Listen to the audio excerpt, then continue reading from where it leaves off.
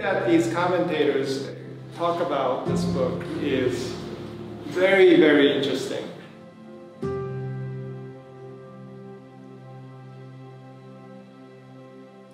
They don't take it as just eros or sexuality. They tie it into this idea of intimacy with God, idea of intimacy with the Creator, the Maker. And so the desert fathers who will go into the mountains to pray will take Song of Songs as the prime text for them to pray through.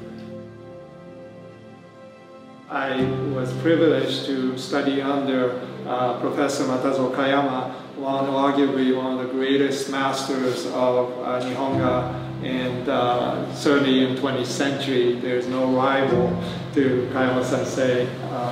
And he was someone that used a lot of gold and metallics, and he was very well known for it, and at the time he started to use this post-war Japan. It was a very radical thing to do because Japan had gone through incredible despair and things were very dark, and there were a lot of dark paintings that people painted.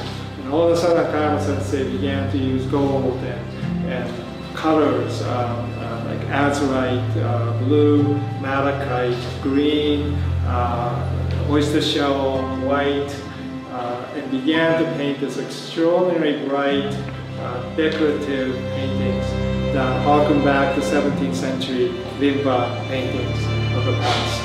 And people are like, oh, you know, you can't do that because we don't feel happy or we don't feel like we're recovered. And he said, well, that's exactly why I'm painting this way.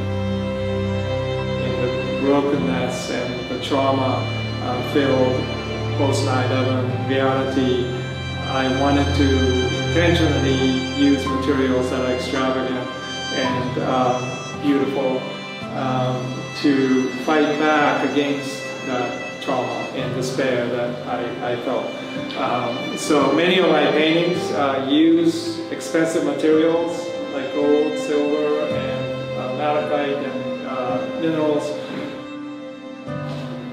They're really intentionally used to speak about hope and bringing light.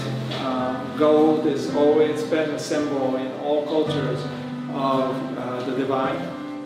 Part of my journey and things that you see even in this exhibit reflects that.